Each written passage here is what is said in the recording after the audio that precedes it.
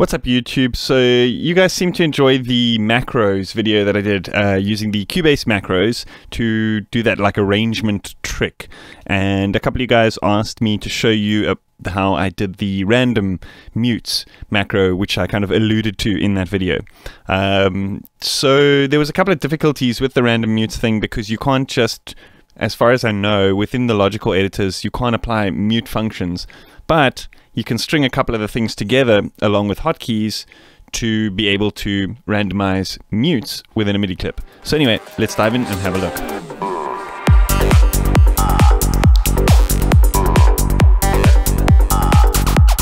So why is this thing that I'm talking about particularly powerful? Well, when you combine it with a hotkey, you can take something like a lead like this, which is particularly boring. I mean, the patch is cool, but the rhythm is boring, and you can just randomly generate rhythms, you know, as much as you want until your heart's content, and yeah, come up with some really cool stuff by just randomizing it.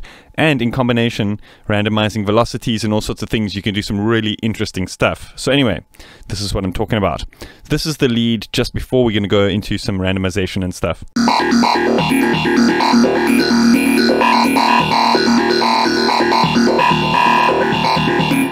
So like I said, I've assigned a hotkey. I'm actually working on, I'm not sure if I told you guys about my little oopsie where I spilled coffee onto my nice mechanical keyboard. So I've rendered that thing pretty much useless because just the spacebar doesn't work, and that's like the most vital key on the keyboard.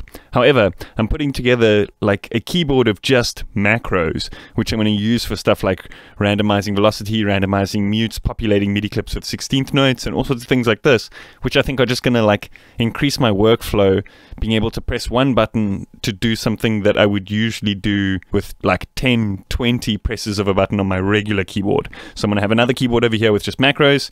And the cool thing about this particular one, as far as I'm aware, it actually comes with some software which allows me to create some custom macros to do some funky things, but I'm still going to work all of that stuff out. Anyway, check this out. I'm just going to press one button here over and over again until we come up with some cool rhythms. So I'm going to play this while we do this.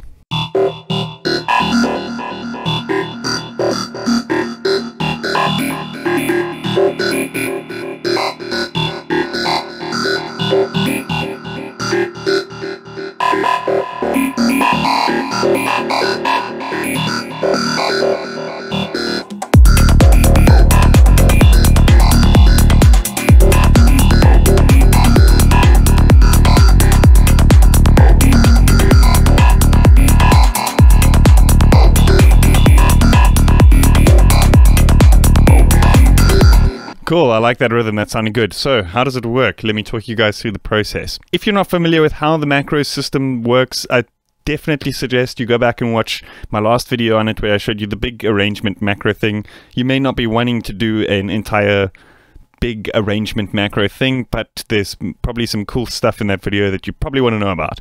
So anyway, if we go over to the key commands, let's just pop open this random mutes macro that I've got over here, and let's have a look at the processes that's happening.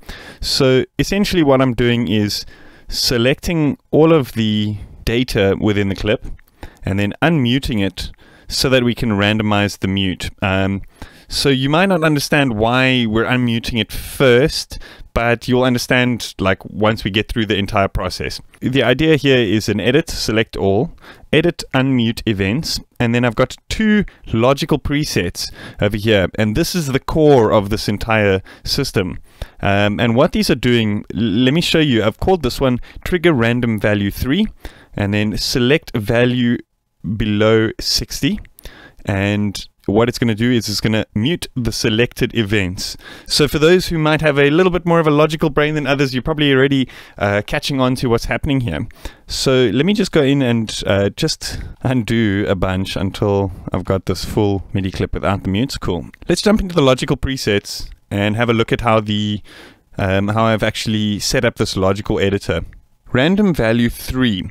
Value 3 seems to be like a dummy value. It doesn't seem to control the pitch or the velocity or anything within the MIDI.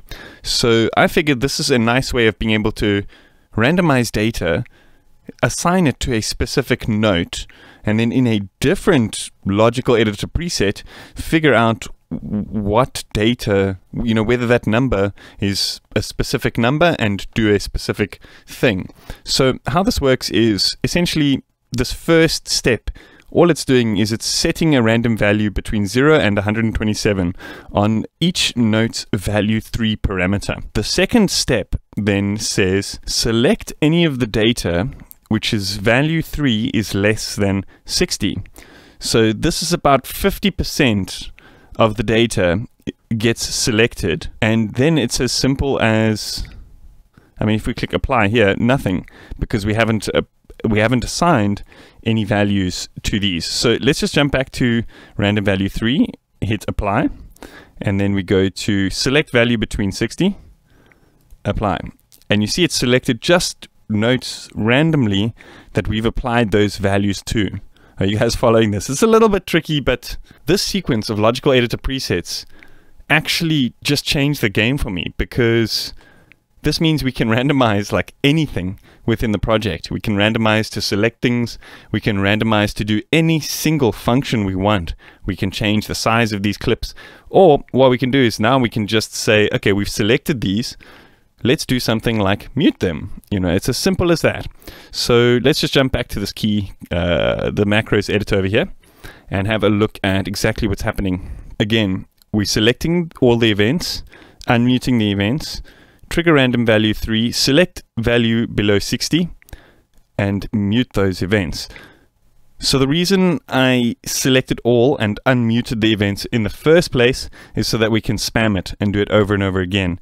Because without that, it just keeps stacking up the mutes, and eventually you end up with all of the MIDI notes muted, if that makes sense. So I've set up another macro here. I'm not going to go into this because it's a little bit complex, and those who understand exactly what I've done in the previous step, you will be able to do this. So I've set up 2 steps here, random C phrygian lead. What this does, random value 3. Some of those notes, it pitch shifts to +1. Some of them, it pitch shifts to -2. And some of them, it leaves at the root note.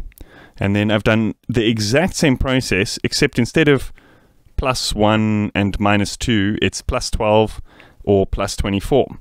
So combination of these two essentially creates a random acid lead. Check this out. I've called it random octaving C phrygian lead. So let's go and apply this macro. I haven't actually set this as a hotkey yet. So let's just go macros, random octaving C phrygian lead. Check this out.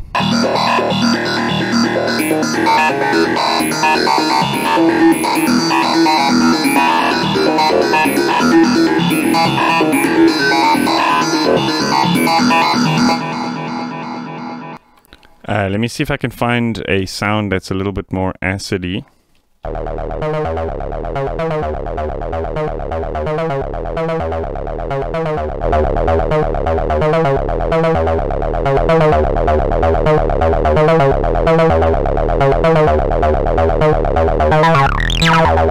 Okay, so let's combine this with the random mutes and random velocities, which would do the accents in something like a 303 emulation. Let's try this out.